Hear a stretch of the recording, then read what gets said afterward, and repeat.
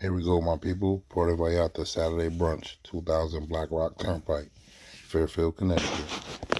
Ambiance was real nice. Check out this little scenery when we hit this corner right here. Like, wow. Oh, there she go. You know I'm bragging. Because that's mine. Oh, but back to this little view right here. Yeah, nice spot to be.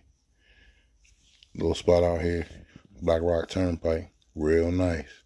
We had to hit that brunch menu one time. Thing smacking. And when you order off the brunch menu, you get a little special treat at the end.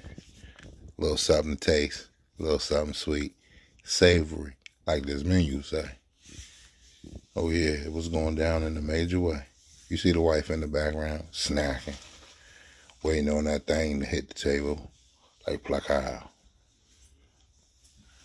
Yeah, this menu was alright. And they had another side. Huh? Had your mouth watering. I'm like, okay, okay, okay, Yeah, but this thing right here had a couple of things up there for you. Had to flip that so we can dip that. Oh yeah. Oh yeah. And here we go. I'm gonna give you a little real tour of what this look like.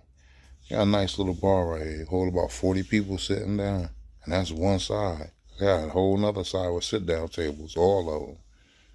And that was the bartender right there. He said he was drinking water. But I think he was getting right for the fight. You dig? And that's what this was. Tri-sauce chicken burrito. But it was only a 2-sauce because the other one had a little swine in when he dined. But it was a 10 on 10 for sure. Tender chicken, sauce banging. Then we went to these churro pancakes.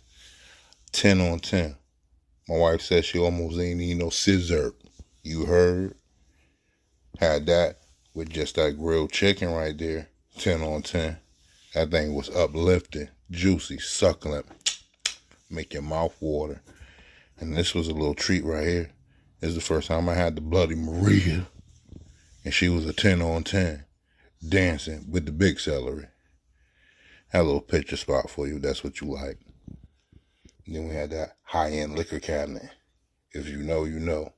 Because when you know, you ain't got to show it. You just go with it. You heard? Tasty treats. Tasty treats. So, right, I got a little, check out the rest of the other side for you. So after I had this, I did this. So yeah, a nice little side. You can sit down and get your little community tables, basically. Little nook in the corner over there. Little bar with the good drinks. And it was going down.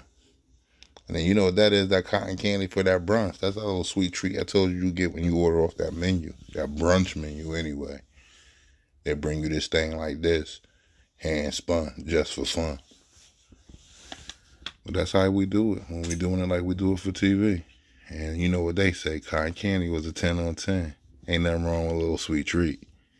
For my little sweet piece. You see her. She was in heaven.